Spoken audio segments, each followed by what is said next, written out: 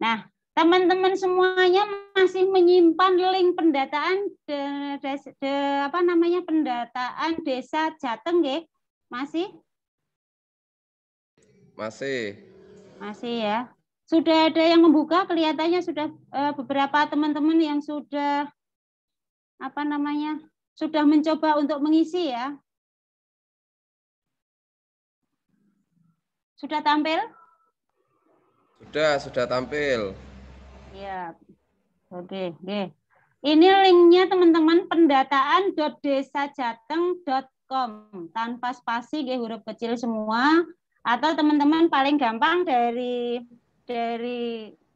WA itu bisa langsung diklik, kemudian nanti di bookmark di sini di bintang supaya nanti ketika masuk tidak harus nyari linknya, karena kalau di WA kemungkinan nanti ketumpuk dengan chat-chat macam-macam itu nanti akan kesulitan mencari. Jadi teman-teman bisa simpan link ini di tampilan di sini ini nanti tinggal klik saja yang diperlukan yang mana gitu. Nah, ketika teman-teman misalnya mau masuk di input data non Sarpras dulu. Saya awali dari input data non Sarpras, ya. Ada yang belum pernah buka sama sekali? Ini baik teman-teman PD dan PLD karena semua punya tanggung jawab yang sama. Untuk input data non Sarpras, tambah data itu sudah dibuka. Jadi teman-teman yang belum masuk data non Sarprasnya di awal bulan Agustus kemarin itu bisa menginputkan. Pilih input data non Sarpras. Nah, nanti tampilannya akan seperti ini. Teman-teman klik accept atau terima, nggih. Susahnya itu kalau pakai app sheet itu biasanya begini, agak lama sekali. Nah, ini kadang-kadang tampilannya bisa langsung seperti ini. Kadang-kadang tampilannya adalah masuk di salah satu kegiatan. Ketika posisinya adalah seperti ini, teman-teman langsung klik saja edit. Nanti akan tampil kembali seperti ini. Nah, ketika tampil seperti ini, teman-teman mau ngedit atau mau tambah kegiatan. Kalau edit adalah kegiatan-kegiatan yang sudah ada di sini, tetapi belum lengkap datanya, atau mau diperbarui datanya, kemarin misalnya ada yang salah, silahkan diklik edit.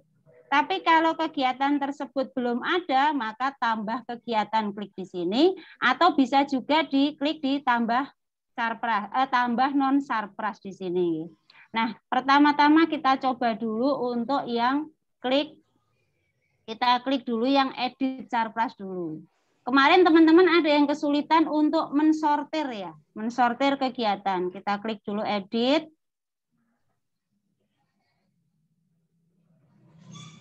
Kita cari dulu, kita sortir. Di sini teman-teman ada segitiga di sini. Ini memudahkan teman-teman untuk mensortir. Di sini bisa diisikan juga Jepara seperti itu untuk kabupaten, gitu. Kita coba. Nah, ini akan tampil seluruh kegiatan yang ada di Kabupaten Jepara. Teman-teman nanti bisa pilih tambahan sortirnya, misalnya kabupaten sudah, kecamatannya. Kecamatannya, bentar.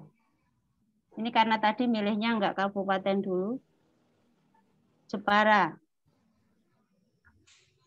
Klik down.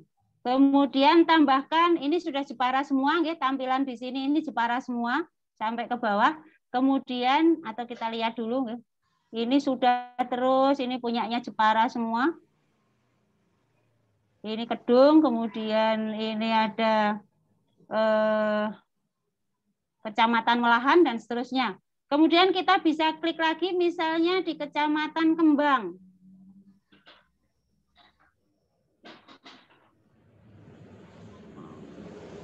Ini agak error teman-teman semua.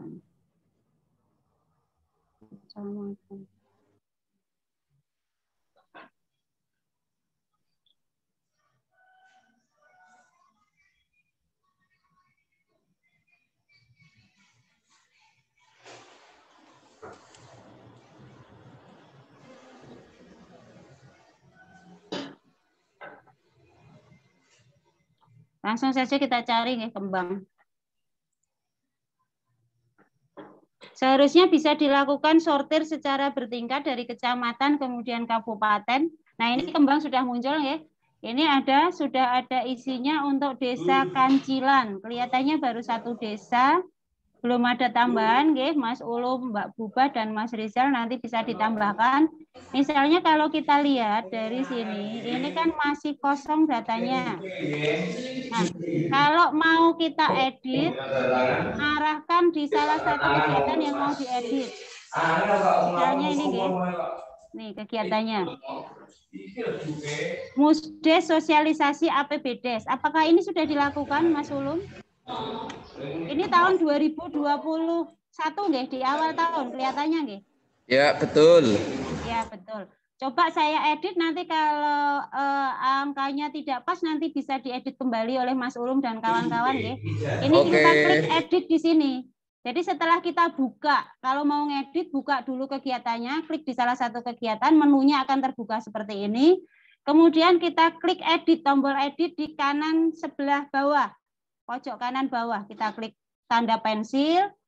Ini kode desa sudah benar, sumber dananya sudah benar dari DD, ya, bukan dari Silpa, ya. Silpa DD ini. Kemudian kalau ini DD, kegiatannya masuk di lain-lain benar.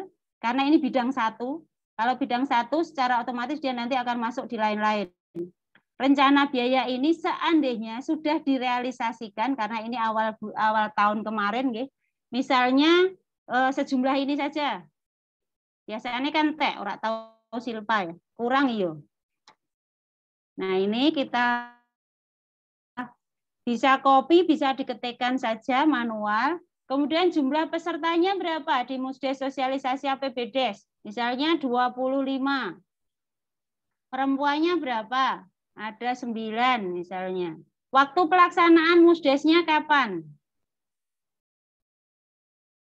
Biasanya dilakukan di awal, nggih, Mas, nggih. Januari, Februari ya? Di Februari pencairan, di Maret pencairan DD tahap 1. Pencairan DD tahap 1, oke. Misalnya kita ambil tanggal 10 Maret gitu, nggih. Misalnya saja nanti bisa diperbaiki, Mas Ulum.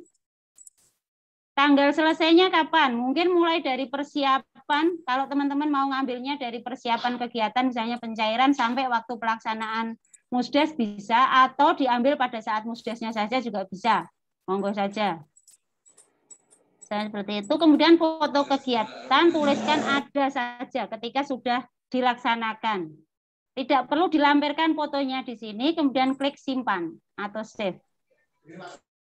Nah, kemudian kita mau lihat hasilnya. Kita sinkronkan dulu, nggih.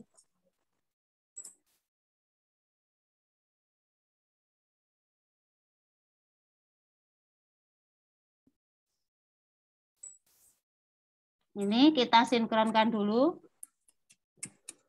Teman-teman bisa melakukan sinkron ini setiap kali habis save atau simpan kegiatan, atau setelah beberapa kali. Tapi kalau amannya untuk menghindari hilang data, setiap kali selesai melakukan edit atau input, segera lakukan sinkronisasi. Kemudian kembali ke menu awal lagi. Kalau teman-teman kemudian mau melakukan